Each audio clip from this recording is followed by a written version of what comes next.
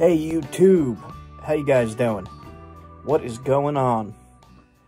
I wanted to go over some things today that I've been thinking about and regarding the stone tools. I don't have just an interest in stone tools. I also have an interest in what were the stone tools used for, say 12,000 years ago, and what were they what were they using the stone tools on specifically? What kind of animals, what kind of plants, what were they using the stone tools for, right? But there's also, what were they eating? What were they living like? And what was life like back then? It's all very blurry to me. I could picture it, but there's no clear answers in what it was like.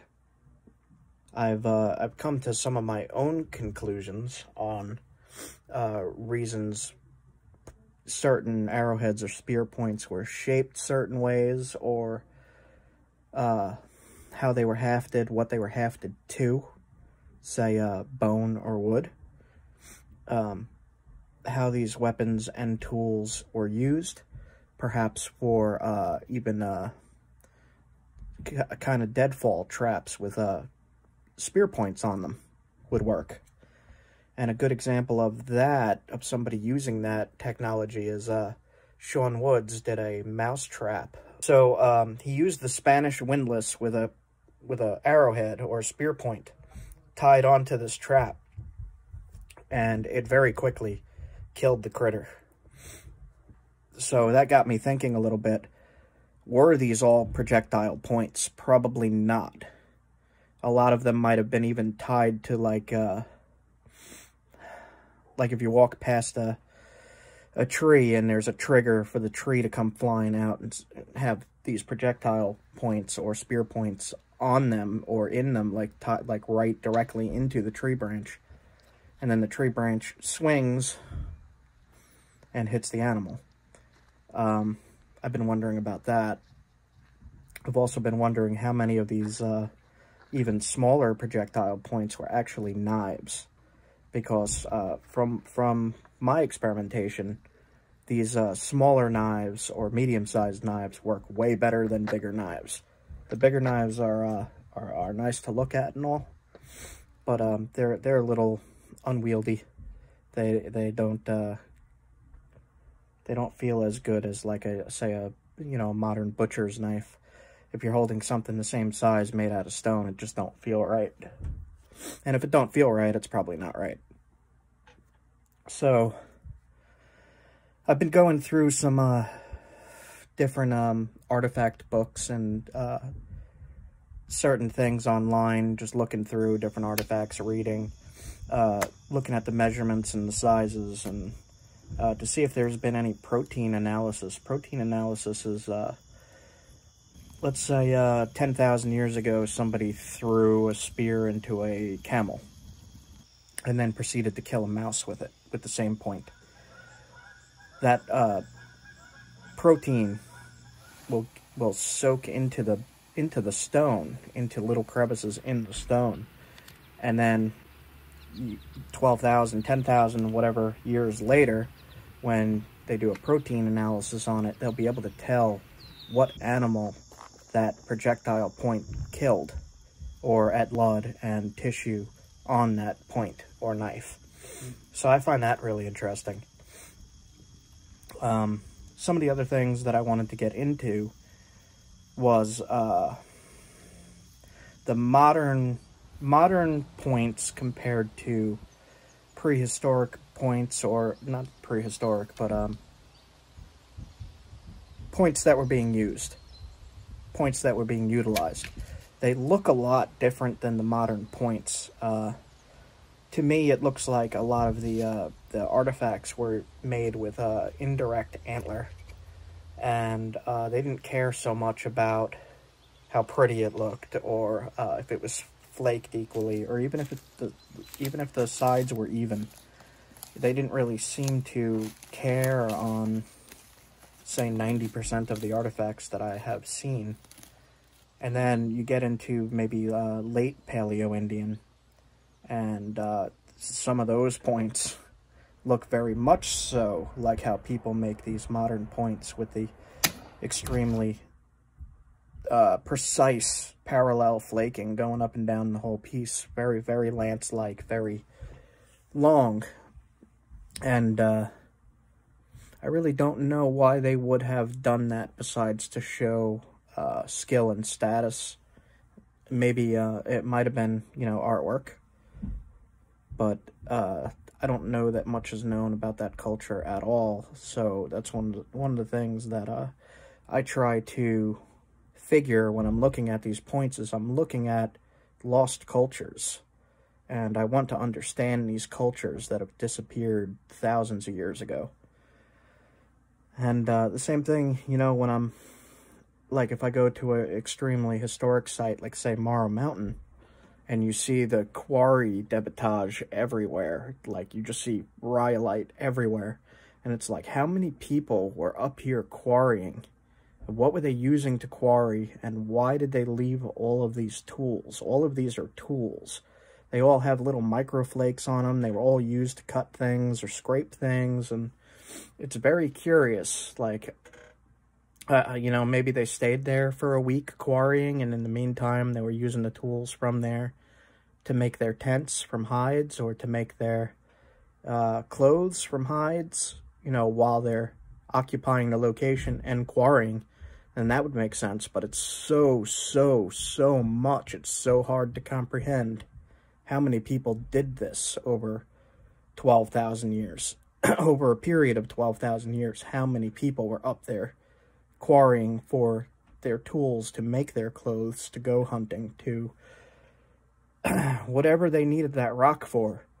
A lot of nappers, you know, they make the points, but they never test them, or they make the tools and never test them. And I really do enjoy testing these materials, such as hide scrapers or drills or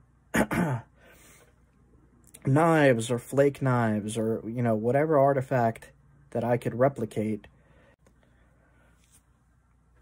So in experimenting with all of this, and, you know, going to these creeks and rivers and collecting flint, and then trying to replicate the things found, is very very intense for me when I do it, when I'm there. It's just, I feel a strong connection to the past whenever I do it. And I often just try to imagine the scene. Like, if you think, in this spot, somebody was here 12,000 years ago, probably with their family. Maybe they just finished hunting a camel, because we had camels here 12,000 years ago. Maybe they finished hunting a camel and they were, you know, cooking camel over the fire, and maybe the other two guys down there were fishing with spears. And I just really like to imagine it. I really like to picture it. And in doing that, I feel like I gain some insight into these locations. And as well as studying the landscape itself and being like, where would be the best place to camp? Probably right here, because this is where I would camp. And me being out in the wilderness as much as I am, I feel I have a better idea of where people might have camped, or where good hunting grounds are, especially if the game is still there. Like, that's a good giveaway of where people might have hunted. I love using the stone tools, but I also love thinking about the stone tools and thinking about these lost cultures. I go through, you know, books, like, there's one place in Pennsylvania called the Shawnee Mini Sink site.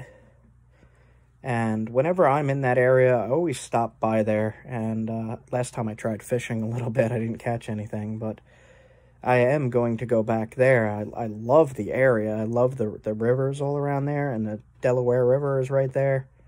And it's just a really beautiful place. And there's not too many places like that. So I was not surprised to hear that there was a very ancient site there. And I think one of the paths forward on finding more of these extremely ancient sites is to think, where would I personally camp? Where would I personally fish? Where would I personally hunt? As long as the river hasn't changed its course, which a lot of these rivers do. They change course over time and they meander, and where the river is now is not where it was 12,000 years ago, in some cases. In some cases, it's still exactly the same as it was 12,000 years ago.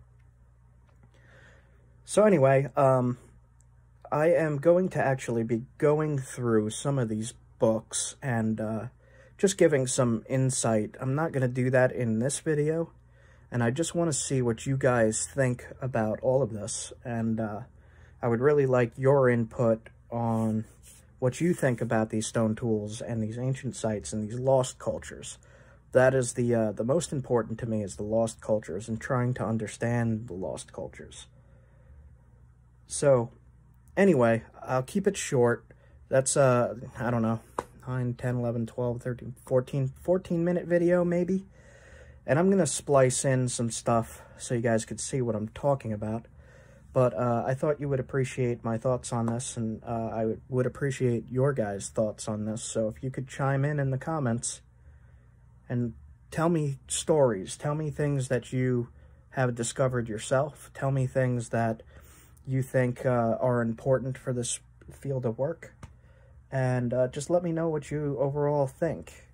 And if you have any insight into these older sites or even the stone tools, just let me know, and I'd really appreciate your input.